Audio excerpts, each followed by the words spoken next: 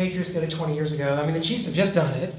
So to go back to back here at the catch, to try to kind of follow what the Chiefs have done here the last few years, and with the Cook brothers, like this is like how important would that be just for the sport itself? I mean, it's a big deal here. You got a lot of pressure coming up. And you have a Chiefs player in the room, so FYI.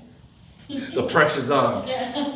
Well, I'll be very excited if we can somehow pull off another win. There's a lot of great fishermen in this tournament. A few boats from up north, which I'm excited to see how they fish down here, because it's a little bit different than some of them are used to. But yes, it would be a huge thing for us to win the catch again and repeat as champions.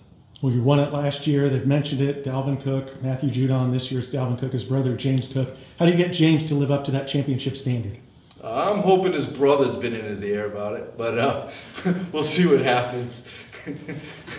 It's just when it comes to fishing, a big part of it's coaching.